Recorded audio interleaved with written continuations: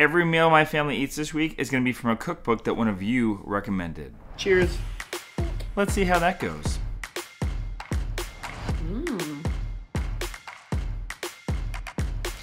That's a banger of a soup. If my kids don't like it, I'm kicking them out of the house. So for dinner, we're gonna make this fresh falafel and tzatziki bowl. Did I say it right? Tzatziki? Tzatziki? Tzatziki. Tzatziki. Hey, I'm Jeremy and welcome to the channel. Here we focus primarily on whole food, plant-based, vegan foods and whatnot. First off, I want to say a huge thank you. The channel recently hit 2,000 subscribers, which is so lovely. So thank you if you're one of them. If not, now's a great time to hit that subscribe button and join the family, the team. I don't know what to call you people. You're lovely human beings who are watching content. Thank you for that. I thought it'd be fun to do a video where I'm making recipes from a cookbook that one of you recommended. A little while back, I did a video where I cooked only from a book that I found on the street. And some of you made some recommendations on cookbooks that they'd like to see me do similar videos of. So this is one of them. I'm using a cookbook called the Plant-Based Cookbook. So I'm looking forward to taking that for a spin and letting you know how I and my family reacts to it. If you follow this channel before, you know that my kids do not sugarcoat it when they don't like something that I make. Oh my god. It's almost like all in went bad. It's like playing Russian roulette with dinner. So stick around to see how we feel about this cookbook as we take it for a test run. It is a sloppy mess right now. Oh, a little burnt. If you have any cookbooks that you'd like to see me do a similar video with, let me know in the comments below, because clearly, I do this sort of thing.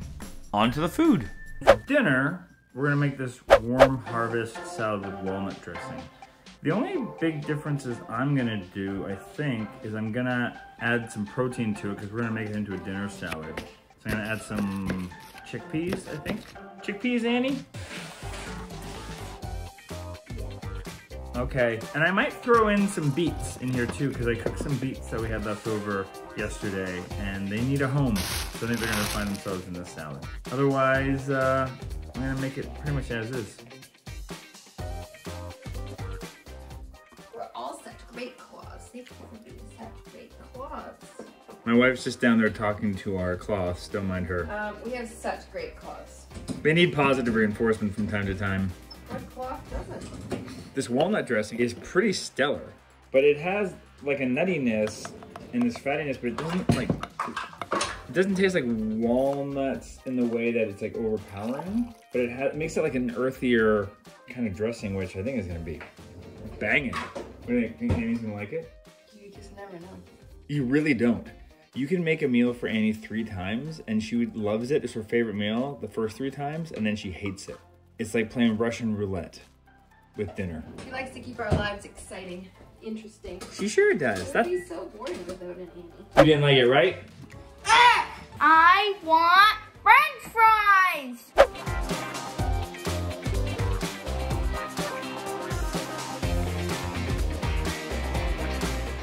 We're trying to come up with a new ranking system because this is a new book. I think it should be dish or miss. Dish or miss. Hump or bump? This meal gets 4 humps. 1 aggressive bump from Annie. Hit or miss, hit or miss. Hit or miss. It's really good. I like it. It's a hiss. It's a hiss. It's got a lot of textures and flavors and Hiss. I thought the sauce was not going to be a hit, so I'm really impressed by that. Amazing. Annie likes it. I love it. If nothing else, I'm going to steal this dressing and use it more often. So I'm going to make this chocolate cake for dessert. What's really cool about this book, as opposed to the last one I did that I found in the ditch, is that I think it's whole food plant-based and largely gluten-free, if not completely. So I don't know how much swaps I have to do at all, really. Just looking through this, they're using psyllium husk, which is cool. I used that recently for something else, cinnamon buns. It made a huge difference just in the texture of the final dish. This calls for a lot of sugar, 1.5 cups. I'm gonna cut that in half at least, maybe down to 1/3. The rest of it looks pretty good.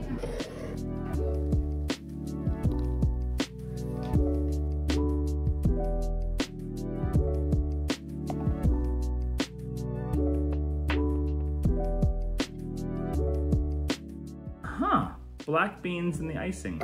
I've never made icing with black beans before, so that is gonna be interesting. Let's see how it turns out.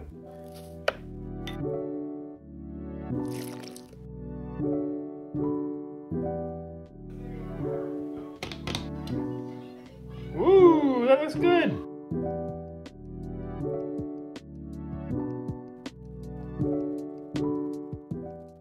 She's trying it. This is our couch potato table party. Tastes like chocolate. It tastes like chocolate? You should review food professionally. God. It tastes like a brownie. More icing. Well, I was already done. More icing? I put a ton of icing on. More. Yeah. More. That's More not icing? even the best part. It's soft and it's rich chocolate, dark chocolate cake. It's surprisingly delicious Wait, oh my for god. how healthy it is. Ooh, it definitely doesn't feel like a not gluten-free cake, but it has a different kind of texture for a gluten-free cake. What about, is it hit or miss? Hit. It's a hit. It's winter wonderland. You know, I've been waiting 20 minutes to eat this. I was hoping it would be good. If it wasn't, I would have killed somebody. No more desserts for you. For breakfast, I'm gonna make what this recipe book calls a banana raspberry breakfast bake, but we don't have raspberries, we have blueberries. So I'm gonna use that. Again with the psyllium husk, she loves this stuff. I guess she uses it as like a filler, like a binder. And it was in that cake that we had last night, which I liked that cake, but I didn't love that cake. Yeah. We're gonna play with it tonight and do something different with it. Wooly had an idea.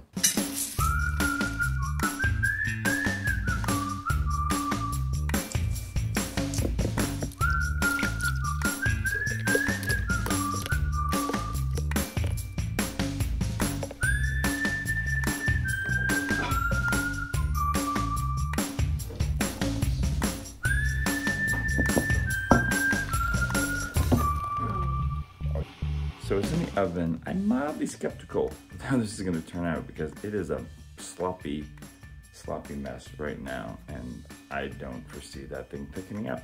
But I'm gonna trust the recipe and make caramel sauce, and then we'll see what's what. Here's the sauce.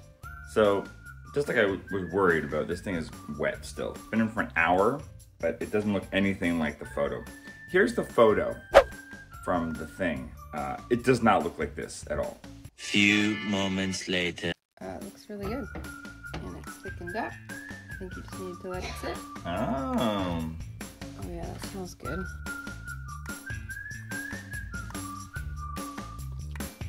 Mmm. Very good. It's very creamy, nice flavor, nice breakfasty sweetness, but not too sweet.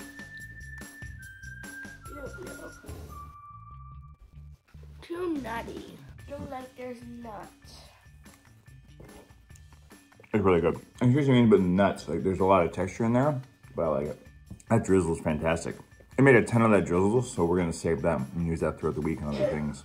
My only complaint about this is that it just took forever to bake. And it did set. It set a lot better than I thought it would. I like the sauce. I like the berries and the textures. Hit. I'd say this is like more or less a hit for us. And it was meaty, but we liked it. Right, Willie? Mm-hmm. So for dinner, we're gonna make this fresh falafel and tzatziki bowl. Did I say it right? Tzatziki? Tzatziki? Tzatziki. Tzatziki. I'm gonna make it pretty much as is. The only thing I'm gonna switch up is it calls for half a cup of walnuts, but I'm gonna use sunflower seeds instead so that Wooly can take leftovers tomorrow to school. And it keeps on telling me, pulse this in the food processor, take it out, pulse the next thing, pulse the next thing. I'm literally gonna throw everything together and pulse it all at once because I'm kind of lazy that way. And also, it's the food processor. It's gonna mash it all together anyway. Why should I take that extra trouble of getting things in and out? I'm not gonna do that. So, I forgot to push the record button, but I just put a lot of stuff in here. Maybe you can see it in the sides. There's cucumbers, there's lemon juice, there's a garlic clove, there's maple syrup, there's nutritional yeast, onion powder, sea salt, water, dried dill. Now we're gonna grate it and mix in a cucumber that's been grated.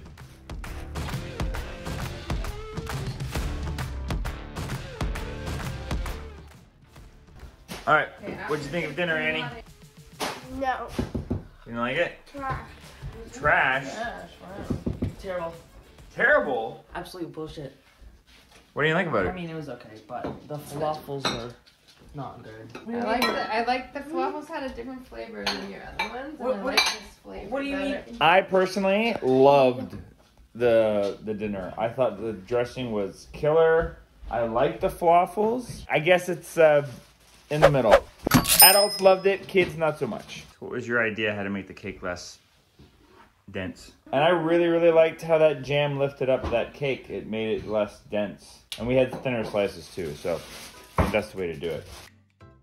So if you watch this channel, you know that I have my own granola recipe, but I'm not against trying someone else's. What I like about this one is I don't have to get my food processor all messy and clean it all out. It's more or less whole food plant-based. It's using maple syrup instead of the dates. The only thing it doesn't have is it doesn't have any dried fruit, but it says you can add in 1.5 cups of dried fruit of your choice. So I'm gonna do that. Is the only thing I'm gonna shift in it. The big difference about cooking this granola that's different from mine is that it says it takes up to an hour at the same temperature that mine is. And I can only imagine that's because there's more liquid like the applesauce and stuff. Let's see. This is definitely a quicker granola to put together, but longer to bake. So it's kind of a lateral move in terms of being a time saver. What do you think of new granola? It's really delicious. What do you think of it compared to our usual granola? This is more flavor variety. You like it more? Well, a little burnt. I cooked it. These are like hard to rock. So to be fair, it says that you can add dried fruit to it, but that's not the recipe it gives you. So I think you should add the dried fruit after. I might just pick it out. Just cook it less. It called for me to cook it for another 15 minutes. Oh my God. Anyway, the crunchiness I like, but you like it. You like it better than my regular? I like it better. I'm gonna try it tomorrow with stuff on it. So for breakfast this morning, I just wanted to do something that would highlight that granola that I made yesterday. So I decided to make a smoothie bowl. I like my smoothie bowls to be really thick. So I just use as little non-dairy milk as possible, chia seeds, protein powder, and a little bit of greens. Greens. This is gonna make it look like a gross color, but I don't care. Because greens. Here's the thing about the greens as well. They don't always blend super well. Sometimes you get little bits of them. I don't really care. But one trick I've heard is you can just kind of pre-blend the milk and the greens together. I don't find it works that well, but let's try it today. You need a little more milk. And then about 2 cups of frozen fruit, whatever you want. And then just blend them up and smash the hell out of them. Depending on your blender, you might have to scrape down the sides. And then I just topped it with hemp seeds and then that new granola. So let's see how it is. That's got a really great crunch. I still think I prefer my other granola, but I would make this one again. I would just adjust the cooking times because I think I overcooked it, which was undercooking it based on her directions. And I definitely wouldn't add my dried fruit in until the last baking cycle, or just throw them in at the end and not bake them at all. But this is a solid granola. So for breakfast, I'm trying this raw buckwheat blended thing. That's not what it's called. But it's a raw vegan breakfast, and so it's kind of like overnight oats, but with buckwheat, and then you grind it up into a porridgey type thing. I don't know, I'm making it for my wife and I. My kids were curious about it, but I don't think they really wanted to try it. Let's see what this is like in the morning. Oh yeah, it's slimy. Ugh. I think you just rinse the slime off. Ugh.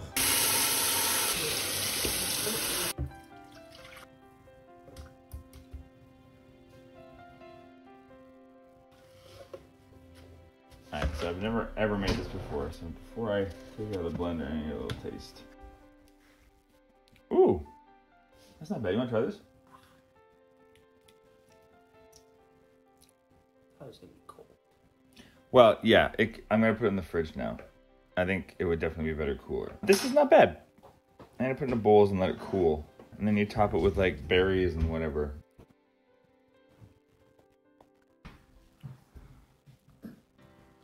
Yeah, it's pretty good. Not bad? Yeah. It's a little gritty. Well, buckwheat is always gritty. Yeah, but I was surprised how smooth it was. So. It's good. It's pretty good. It's nice and creamy. If you wanted, you could put some more dates or maple syrup in here to sweeten it. But the texture is really nice. The consistency is nice. My question is, will this keep me full? Because the buckwheats have a lot of nutrient density in them, but because they've been processed and broken down, sometimes that can affect how fast they go through your system. This could be either a great breakfast that keeps me full all morning, or it could be like a calorie dosage where I need more later on. So let's see how this goes. Much later. I was perfectly full all morning. Never had a moment where I'm like, I need hungry. I need hungry. I need hungry. That's not a thought I ever had. Super viable breakfast option for sure. I'm making a soup tonight for dinner. I'm making an Indian split pea soup. So I've got some split peas soaking as well. I'm gonna make the soup probably shortly this afternoon because it takes some time to sit. That's the only thing with that recipe is it's the kind of thing that if you weren't working from home or wasn't the weekend, it might take some time to do. Gotta sit for like an hour and a half on the stove. But maybe you can make this soup in the Instant Pot too, if you have one of those. Anyway, gonna make that, and then I might make a little bit of garlic bread to go along with it. I made some nice bread this morning, so see what's what with that. Maybe I'll roast some garlic. So let's try this soup. Yeah, I don't need to add any of that. That's really complex in flavors. It's delicious. That ginger isn't overpowering. All that other stuff, like the garam masala, turmeric, that's a fucking banger of a soup. If my kids don't like it, I'm kicking them out of the house. They're gonna go live with you. Are you? Oh, actually, yeah. What do you like about it? You know what you need with it? What? Naan. Ooh, that'd be good with it. Yeah, you need to make your naan. What do you like about the flavors of the soup, Annie? I don't know. It just tastes like Indian food, and I love Indian food. That slaps. It's a Swedish taste. I need some salt in it, though. A little bit of salt? Yeah, you can add some more salt.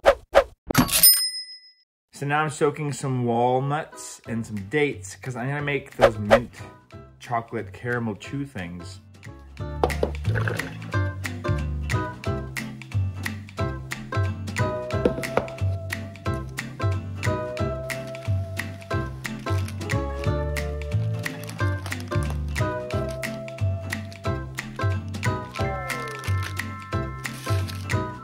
Cheers. Think. Ooh, it's a minty. Is it too minty? A little bit. It wasn't minty enough for me. I think it works. I feel better. I mean, it's alright. I eat them. It's a himmet. You'd eat them, but you wouldn't ask for me to make them again. Yeah. I kind of love them. Given that they're only really sweetened with dates, I think it's right. And you see how kids who love candy, this might not be their thing, but I think for adults, it's kind of a banger. They're not smooth. They're a bit, like, chunky. Yeah, you like them? Yeah. But they're not school safe, I'm sorry. Yeah, there's nuts in them. I can feel the nuts.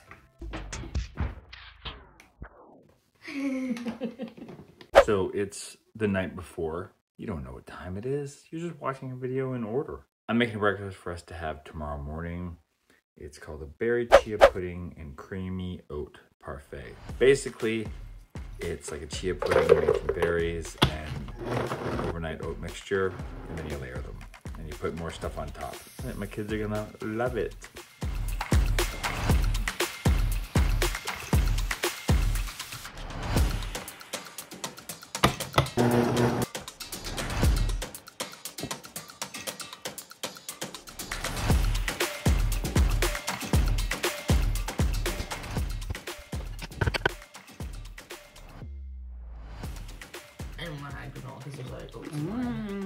Did you dig down though and get some of the other part? It's trapped.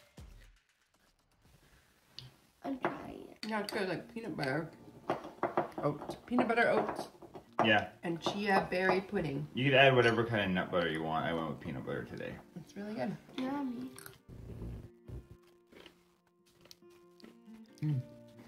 I like peanut buttery. That's good. Like the berry stuff. Yeah. The chia pudding thing. It's a nice combination. Yeah, it's really good. Pet. Pet.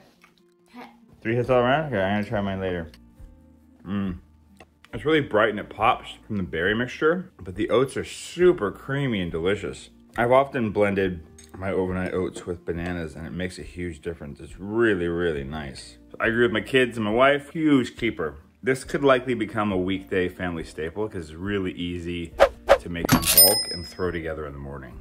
I'm gonna make like this Thai noodle soup kind of thing that she's got in this book that I think my wife is gonna go bonkers for. So I'm excited about that for dinner tonight. Because it's a rainy, crappy day and we just want comfort food. I think this is gonna be a Wooly favorite.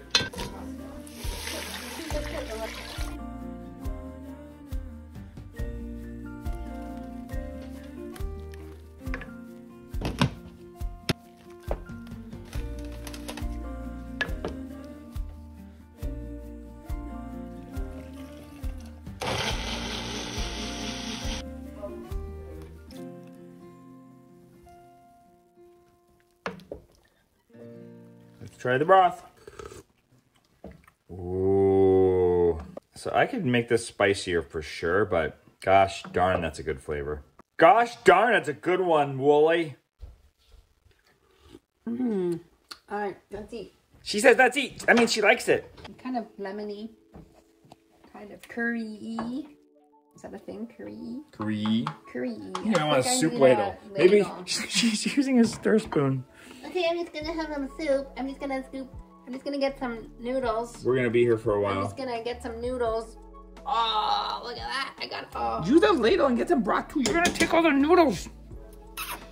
I think this would be a great soup if you have it cold. It's like got a nice kick to it.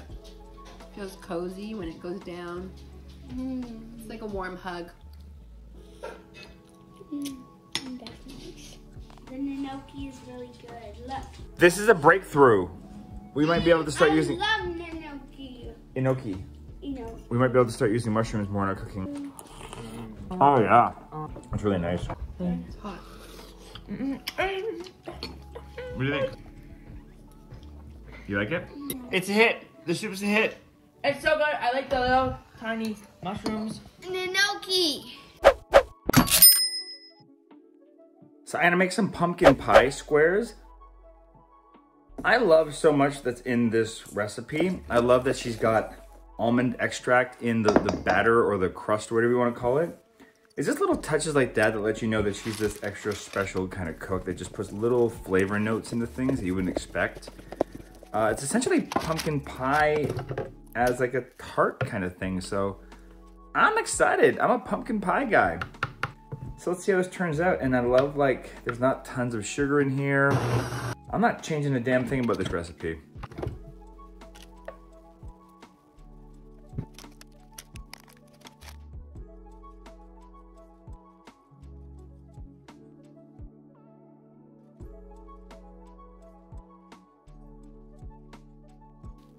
I tried. Do you like pumpkin?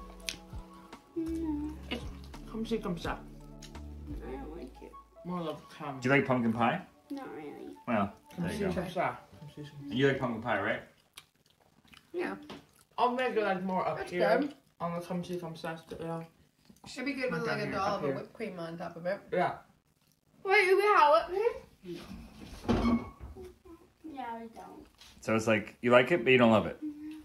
Come see, come It'd stop. be good with whipped cream and that's it. Just like pumpkin pie. It's really good. I'm a big pumpkin pie person though, so I love this. Like this is like, it's a nice smaller version of pumpkin pie. Ephraim likes it now. Thanks for joining myself and my video on this little adventure. If there's any cookbooks you'd like to see me do, let me know in the comments below. Otherwise, hit that subscribe button for more content like this. And YouTube really thinks you would like this video from my channel. Yeah, that one's perfect for you. Give it a click. Do it. Do it now. Clickety click. Clickety click. Bro, clickety. What am I doing? What am I doing with myself? Bye.